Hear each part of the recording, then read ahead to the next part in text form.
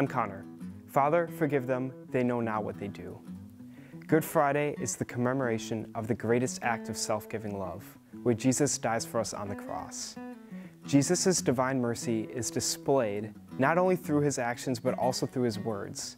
He submits himself to death and in the act also asks for forgiveness for those who are actively crucifying him.